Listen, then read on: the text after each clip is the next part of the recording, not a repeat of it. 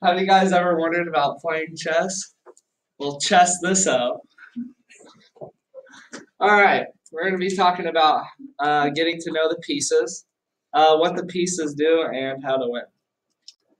First off, the pieces of the puzzle. You have the king, the queen, the two rooks, the two bishops, and then the two knights. And then you also have 8 pawns.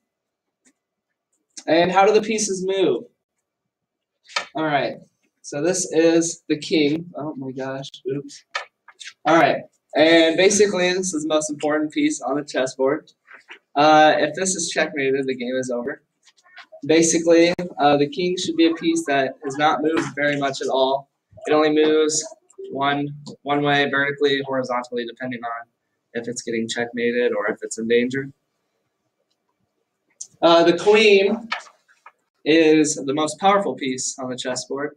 It can move horizontally, vertically, and it can move diagonal, which no other piece can do, just the queen.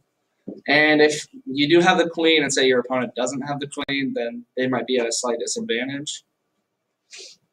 The bishops, these are the ones that move diagonally.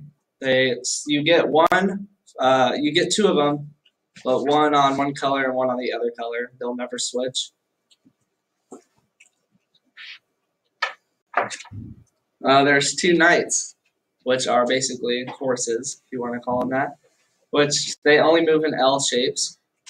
So, for instance, you could have it here. It can only move this way, or it can move this way. It has to be in an L form. So 2 spaces and then over, or 1 space and then over 2. And they are the only chess piece to hop over other chess pieces.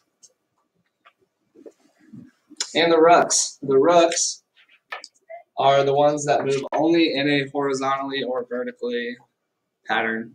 So basically a plus sign. They cannot attack sideways, or diagonally. And pawns. Pawns now are interesting because you get 8 of them, but from the initial starting point of the second line of defense, you can only move it 2, but after that you can only move it 1. So you can move it 1 the first time if you wanted to, but the only time that you can move it 2 is from the initial starting spot.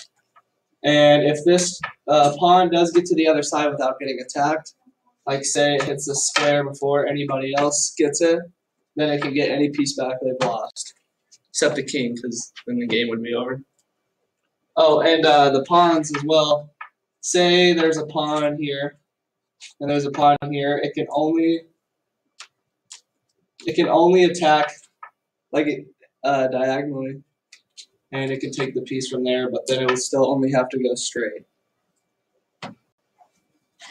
And basically how to win, it's simple, just checkmate the king. It's not actually that simple. There's a lot of time to put in and strategic effort. There are tournaments for chess that strike more than $1 million just for a single game. The $1 Million Chess 3, it's the 3rd one they've ever had. It was in Atlantic City, October 6th through 10th in 2016. They have not made another $1 Million Chess since, probably because it costs a lot of money. And let me explain. So in a more professional standard of chess, you do get a time.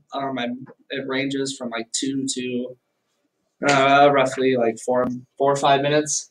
And that's how much time you get to think and then move. And every time you move a piece and it's their turn, then you stop your clock. And if you run out of time before the game is over, then you lose that way too.